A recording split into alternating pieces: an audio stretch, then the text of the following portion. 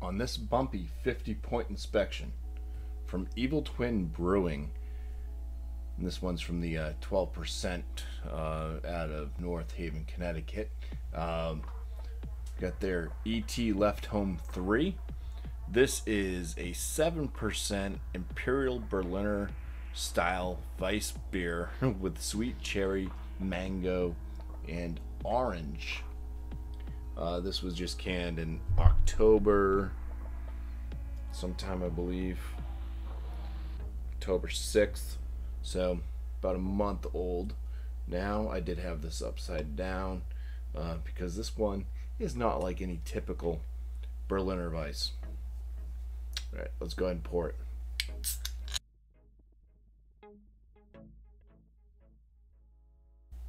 It's building that head. Nice pink head to this one. Tight bubbles. It's fizzing. A nice purple plum coloration to the body of the beer.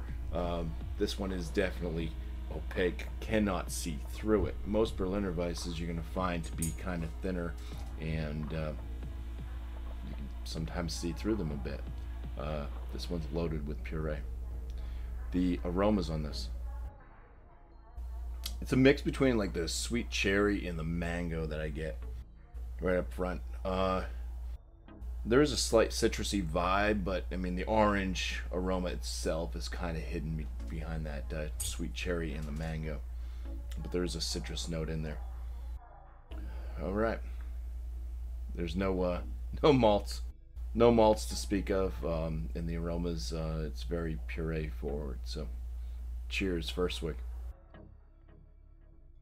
This thing is an extremely full, thick, viscous body, loaded with puree. This is more like a heavily pureed fruited sour. Carbonation is pretty spritzy. It's loaded with fruit notes, sweet cherry. Get that orange right there, right after that sweet cherry note. It goes to that nice, real citrus orange, like orange juice. And then it does follow up with a nice sweet mango. So this one's kind of sweet, tart, sweet again. A little bit of a sourness or tartness to it. Kind of at the beginning of the sip to the middle of the sip. And it gets kind of sweet again, like I said, with a mango.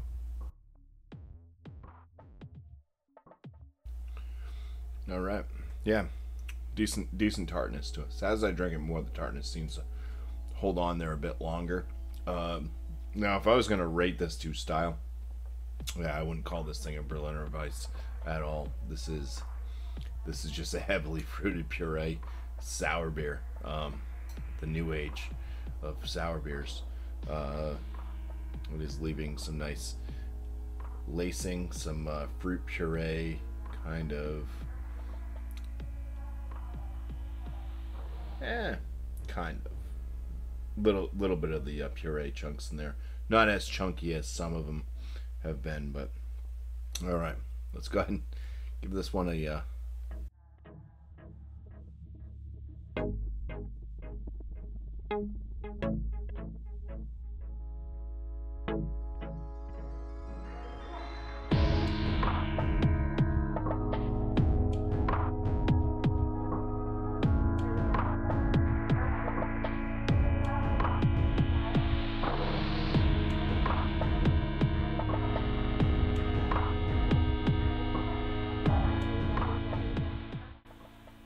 all right. As I stated, if I was going to really rate this thing to style, I mean, it's not to style at all. I don't know why they called it a Berliner style Weiss beer, but anywho, appearance, I'll give it the 6 out of 6. It is a beautiful looking beer, I think. The aromas on it, very nice aromas. I mean, really not expecting to get some malt presence really in the aromatics, or really all that much in the flavor in this type of beer. Oh, I just belched up some orange there. But in the aromatics, like I said, I really wasn't picking up on the orange note that's in there. So that's kind of like another. It was just slightly citrus, but I'll give it a 9 out of 10 for the aroma. On the flavor, yeah, everything's picked up. It's nice. It is a tart to sour, sweet as well. All the purees, the adjuncts that are added in there are coming through on the palate. It's got a beautiful body to it for a heavily fruited pureed sour.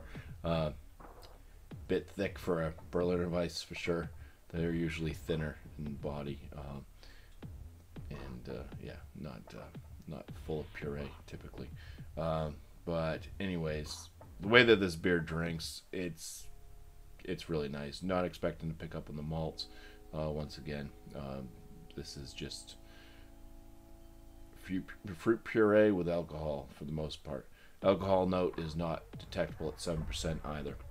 Not warming and not present on the palate. I'll give it the 19 out of 19 for the flavor. Body, it's got a nice thick viscous body to it, smooth on the palate as well. I'm gonna give it a 5 out of 5. My overall for this one, I am gonna ding it just a little bit because it's called a Berliner Weisse. It's kind of false advertising. So I enjoy this beer. It tastes awesome. Smells great. I'm going to give it a 9 out of 10 for my overall just because I was expecting something totally different than this. I am pleased that it is this type of a sour. It's very nice, but it's not a Berliner Weisse. Come on, Evil Twin. So for ET Left Home 3 from Evil Twin Brewing, it's going to get a BuMpY 48 out of 50, which is going to leave this as an excellent beer. So cheers. Don't be tricked. It's not a Berliner Weisse. Thank you all for watching.